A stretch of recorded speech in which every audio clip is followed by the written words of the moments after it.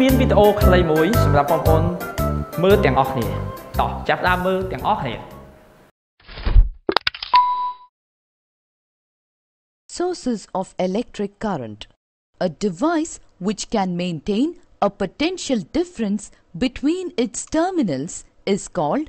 source of EMF or current.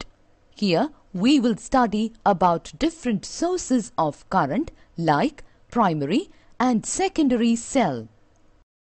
The voltaic cell, Daniell cell and dry cell are also known as primary cells. Primary cells are cells in which an irreversible chemical reaction generates electricity. A cell that cannot be recharged, that is, they cannot be used again once its chemicals get used up.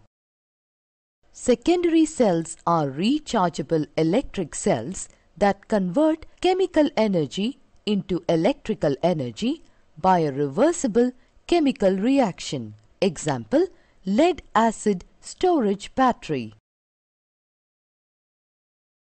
បាទបន្ទាប់ពីបងប្អូនបានមើលវីដេអូខ្លីអំបញ្ញមិញហើយបងប្អូនចាប់អារម្មណ៍ទេនៅវីដេអូនោះហើយក្នុងវីដេអូនោះគេចង់បង្ហាញពីអ្វីបាទឧបករណ៍ដែលគេចង់បង្ហាញនោះគឺជាប្រភពចរន្តជាប់បាទម្យ៉ាងណាបាទលោកគ្រូមានសំណួរមួយដើម្បីសួរបងប្អូនទាំងអស់គ្នាសំណួរតើប្រភពចរន្តជាប់មានអ្វីខ្លះម្ដងទៀតតើ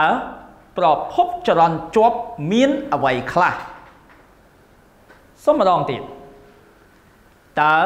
ប្រភពចរន្តជាប់មានអ្វីខ្លះ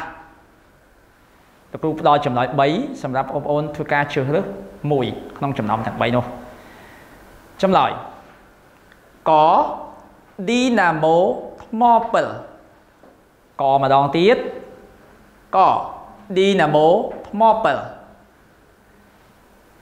ចម្លើយខថ្មពិលអាគុយខម្ដងទៀតថ្មពិលអាគុយបាទឥឡូវលោកគ្រូឲ្យចម្លើយគោ alternator ថ្មពិលគោម្ដងទៀត alternator ថ្មពិលបាទអញ្ចឹងចម្លើយទាំង3នេះមានត្រឹមត្រូវតែមួយទេអញ្ចឹងបងប្អូនធ្វើការជ្រើសរើសទាំងអស់គ្នា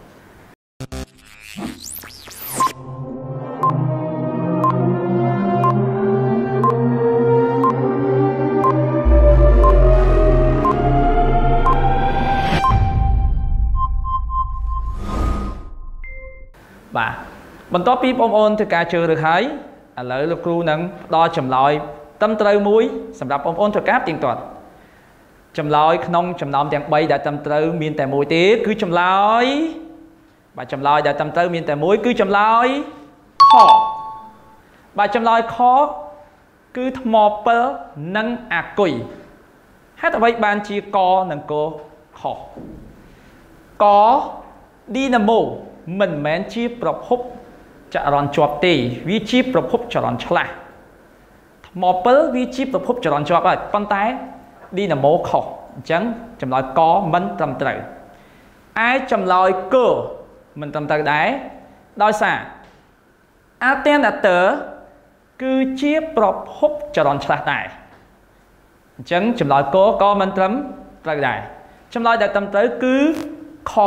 ថ្មពិលនិងអាគុយអញ្ចឹងថ្មពិលជាប្រភពចរន្តជាប់អាគុយក៏ជាប្រភពចរន្តជាប់បាទបន្ទាប់ពីបងប្អូនបាន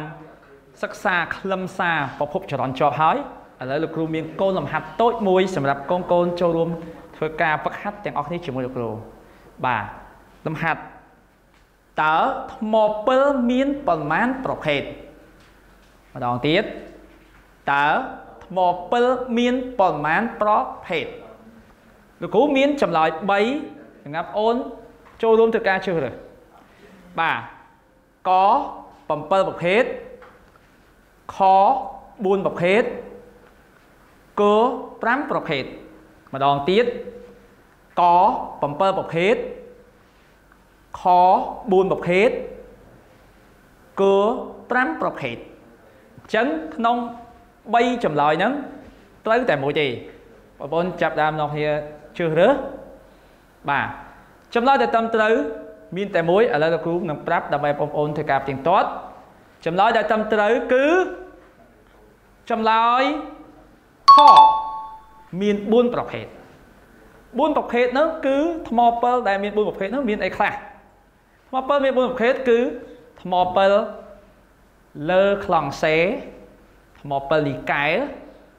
ថ្មពិលវ៉ុលតានិងថ្មពិលប្រើពន្លឺព្រះអាទិត្យដែលគេនិយមប្រើនៅក្នុងកាសូថ្មពិលប្រើពន្លឺព្រះអាទិត្យហ្នឹងបាទអញ្ចឹងចម្លើយឲ្យត្រឹមត្រូវគឺមាន4ប្រភេទបាទឯខនិងកនិងកគឺមិនត្រឹមត្រូវទេ